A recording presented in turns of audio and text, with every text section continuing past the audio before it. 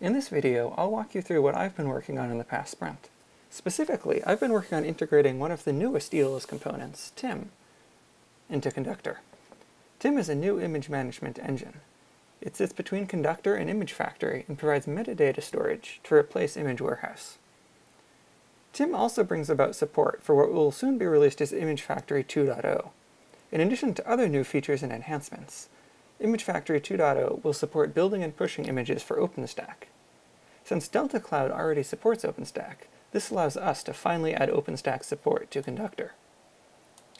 In this video, I'll give a quick walkthrough of this functionality as it exists today. I should note that I'm working from a local branch of the code. This work hasn't been committed to master yet, and still has some rough edges. Plus, it needs more robust testing.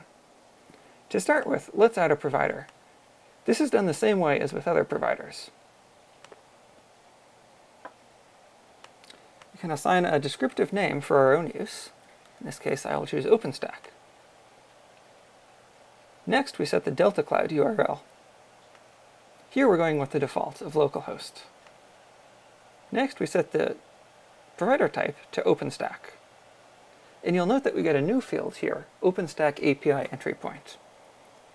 This points to the Keystone Identity Services URL. This is the entry point that Delta Cloud will use. You'll note by default this is going to be port 5000. I'll select that and create the provider. And it's added. Next, let's add an account. This too is done just the same way. And here you'll see what I mean about this being a little rough around the edges still. The label field at the beginning is as we would expect, just as a descriptive label. Username, though, is a little bit special. Because OpenStack requires a tenant name and a username, Delta Cloud has us join these two fields with a plus sign. Currently, we're just passing this data through to Delta Cloud literally, so we have to do the same thing, with our username plus sign the tenant name. In this case, mine is M.A. Wagner for both username and tenant name. Ideally, I'd like to split these out into two separate fields. And here's what I mean about this work still being a little rough around the edges.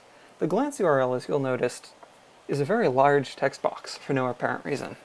This is just a styling bug. For those of you who don't know OpenStack too well, the glance URL refers to the image service within Glance, and this is where Image Factory will push the images it builds.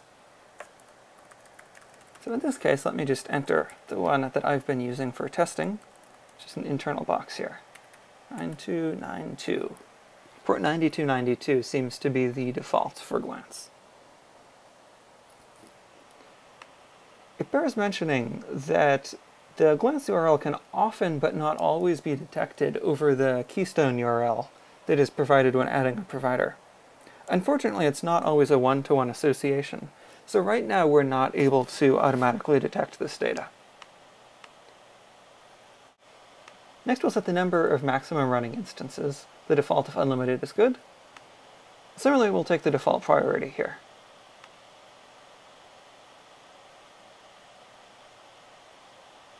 We create this, and now our provider account has been added. Next, let's build an image. This is done just the same way as building images for other providers, of course. Quick environments. And here in our default environment, we'll build a new image. We'll give it a descriptive name. OpenStack test sounds good. Choose an image template file. Here's just a basic XML file I already have. And I'll edit it so you can see the contents. But it's nothing out of the ordinary. Just a Fedora 17 image. Pulled from a internal mirror. Oops, let's actually fix that. We're using a not very secure default password, but this is just an internal test, so we'll go with that. Save and continue. Save the template. Okay, and here's the next bit where we're still a little bit rough around the edges. The build all button is kind of floating over here. We're supposed to show a list of all of the provider types you can build for. There's a bug right now that keeps that from showing until you've actually built. That will be fixed soon, don't worry. So we click build all. Okay, and now here's our list. Now, this is going to take some time. So while we're waiting, I want to give a brief mention of how this works. It's changed a little bit since we integrated Tim. It's now all over a REST API.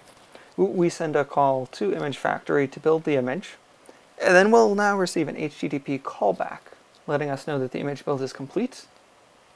Now this page, as it has done for a while, uses Backbone to keep the status in sync. So once we receive that callback, we'll see this change from building to complete. Now I'll skip ahead a little bit so you don't have to sit here and wait. Okay, well, as you can see, the image has just completed building. Now the status has been replaced with a delete link because it's done. Over here, you'll see we now have the option to go ahead and push it to the provider. This we might want to eventually make automatic, but right now it's still a manual process. Go ahead and press push. Alright, now that I've gone ahead and pushed, we've probably got another little bit of a wait ahead of us. It's got to push the image, in this case it's a 10 gig VM image, up over the network to the remote provider. The provider's got to persist it to disk. Then Image Factory will send us a callback that it's complete. So if you want to cheat here, I've got the image up in the OpenStack dashboard here on the machine I'm working on. If we refresh, see the status is still saving, so the image is not completely pushed yet. It's a 10 gig image, so I guess we've got a little bit of a wait. Alright, so I've been sitting here telling the log for a while, and it looks like there's some sort of network issue. I'm getting very low bandwidth. So rather than sit and wait for an hour, I'm just going to let this go. I'm going to cheat a little bit and show importing an image, and then we'll go ahead and launch the imported image. I've tested it both ways. It does work to launch what we're building, but I don't really have the time for that. So here I've pulled up another image. It's just a internal rel 6.3 image. You can see it's been around for a little bit. So here we're going to take the UID. We'll just copy and paste that. Come back to environments here. We'll give it a name. It was rel 6.3 there. We'll keep that. Click continue. Now here, since we're just importing a reference to the image, this should be relatively quick. In fact, it shouldn't be taking this long.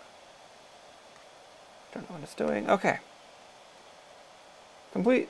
Here we're seeing the imported image. So now we're going to go ahead and launch this. New deployable from image. Oh, okay. Take a little detour and create a hardware profile. Thought we already had one. So since I'm working from source, I didn't do the usual aeolus configure, and I guess I missed setting up a default hardware profile. Let's set something really small. 32 mega RAM, 1 CPU. Don't worry about storage, but we want x86. Save. Check, just make sure it matches. Okay, so we come back here to our image. Go back to building a deployable. Default hardware profile, stick in the default catalog, save.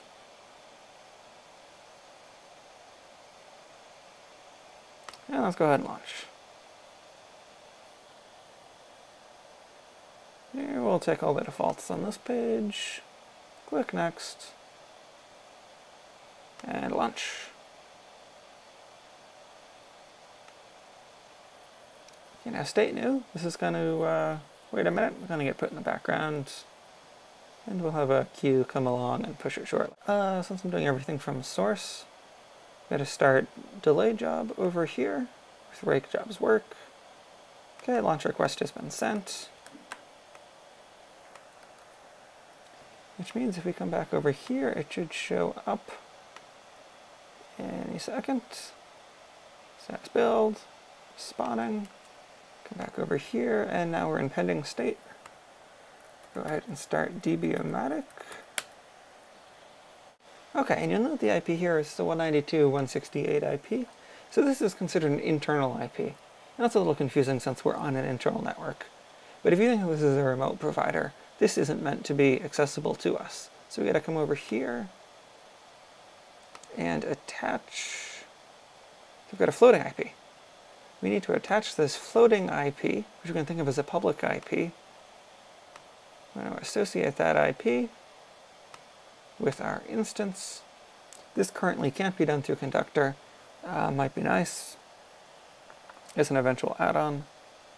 It's now added. If we come back here to our overview, it shows that. Instances.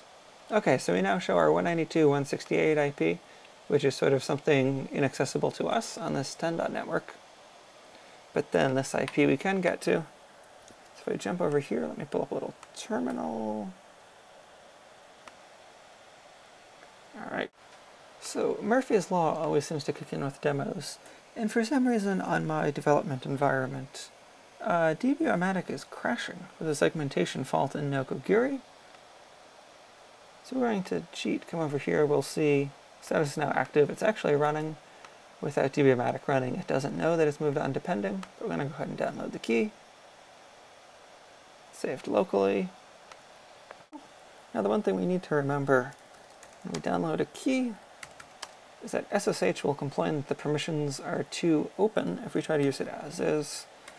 So we're going to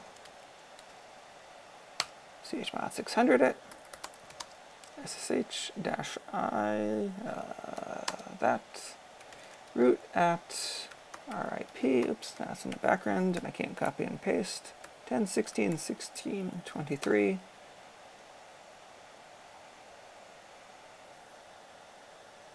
Wait a minute. And wait some more, and we're in.